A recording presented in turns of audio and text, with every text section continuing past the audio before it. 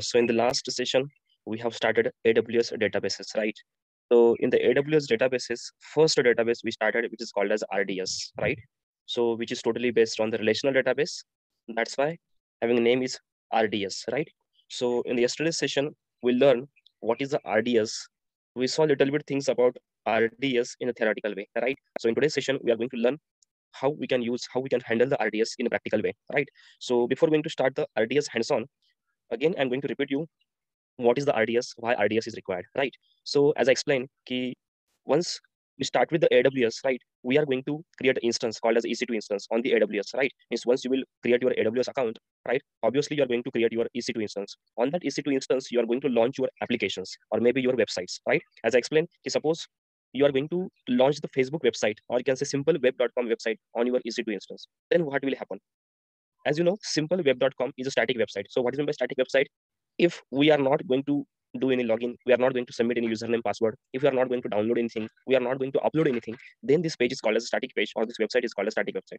Means what I want to say, see, in the Amazon S3, we have launched a static website, right? Means we were just printing hello world, or hello, this is my first website. We print the statement, right? So what is this? This is the static website. So what I want to say, once we create the AWS account, once we create the EC2 instance, on that EC2 instance, either we are going to launch a static website or a dynamic website as per the user or as per the client requirement. So in the dynamic website, I given the example of Facebook. In the Facebook, once you create the account, you'll get a username, password. You are going to upload your profile picture, upload your information. You are going to post some information, right? And lots of things. So we are going to download, then we are going to upload. We are going to some get information, put information. So this thing is happen. So this thing is happen dynamically, right? And once you are launching a dynamic website on your EC2 instance, who will handle that dynamic process? It means, suppose you are the user, you are creating your Facebook page, you are creating your Facebook account, right? You'll get your username. You are going to create your username. So where that username will store, where that password will store, where your profile picture will store, where your post will store, where your likes, comments, your recommendation, your post, where we can store that information, or where AWS we can store that information. This was the question, right? That's why we required some databases. What we required? We required some databases. We required some storage, right? That's why this AWS databases concept come into the picture. Got it? So for that purpose, I explained we have a relational databases in the market, right? It may be a MySQL, it may be a PostgreSQL, it may be Oracle, it may be SQL Server, and so on. So these are the relational databases. Got it? So these relational databases we required on that EC2 instance. So once you launch your Facebook website, right, with the help of a relational database, you are going to store your data into the database storage. Perfect. So what we are going to do for that purpose, we are going to connect our EC2 instance with the RDS instance. For that purpose, I explain what is the RDS. RDS is depends on the relational databases. Got it? So that's why this is called as RDS. So what is the RDS?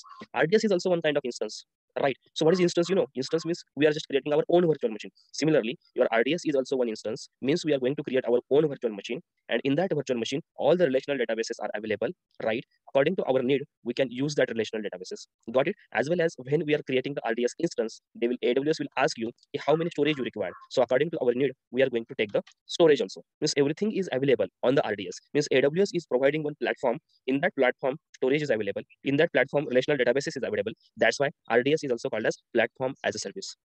RDS is also called as platform as a service, right? Means simple, when your application server is going to respond you, your username, your passbook, your profile picture, and everything, then the application server wants to connect with your RDS instance, because on the RDS, your relational databases are available, all the database storage is available, right? That's why we need to learn what is the RDS and how RDS database is going to help to the AWS. If anybody asks the question in the interview, have you worked on the RDS? You can simply say yes. Then they will ask you for what purpose you use RDS. You can simply give the example. We launched application on the EC2 instance. That application was the dynamic application. If we want to handle the dynamic application, then we required supporting database. So AWS is providing a different kind of supporting database. Out of that, we used relational database, which is called as RDS. So RDS is also one instance. It means simply we are creating a virtual machine. The AWS is providing everything on that RDS. So platform is available. We are simply using that platform. We are just associating that platform with our EC2 instance. That's why this is also called as platform as a service. And once our application server is connected with RDS, we can easily handle a dynamic request. It may be a upload data, it may be a download data, or it may be a post anything, right? We can handle this information, and this information will store into the database, and RDS is providing a lots of database storage as per our needs, right? That's why we selected a database, which is an AWS database called as relational database. It's called as RDS.